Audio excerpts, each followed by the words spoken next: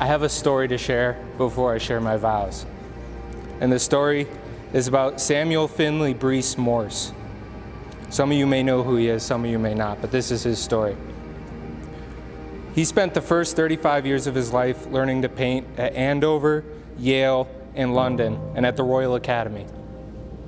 He studied the works of the masters to learn how Michelangelo seemed to build bodies that pulse and shudder out of more oil and shadow and crosshatch, to learn how to create illusions of time and space, to conjure the inevitable.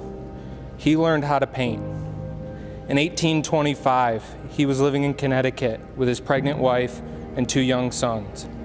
He received a letter from a courier that said that the city of New York wanted to pay him $1,000 to paint a portrait of the Marquis de Lafayette.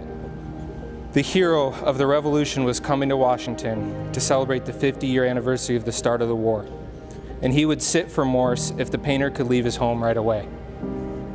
So Morse packed his best clothes and left right away. A week later, Morse was in his studio in Washington, preparing for the arrival of his distinguished guest, when he heard another knock on the door and another courier, breathless and dirty from a hard ride. The courier handed him the note, only 5 words long: "Your dear wife is convalescent." He left that night and rode for 6 days straight on horseback in juddering wagons. And when he made it to Connecticut and ran up to the house through fallen leaves that fall, he learned his wife had already passed. That she had actually passed before the courier ever knocked on his door in Washington. She had already been buried one morning while he was traveling back to his home.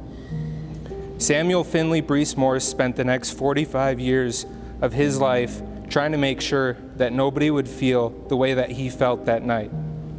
Samuel Finley Brees Morse spent the next 45 years inventing the telegraph to turn real space and real distance into illusion with the Morse code.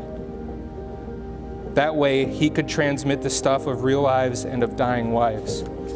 And when I first heard that story, the only thing that I could think of is how I hope to never be that far away from you, that situation never occurs to me.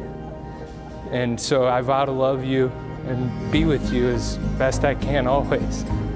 And I've listened to that story so many times because it's sad, and I don't ever want to feel that way without you.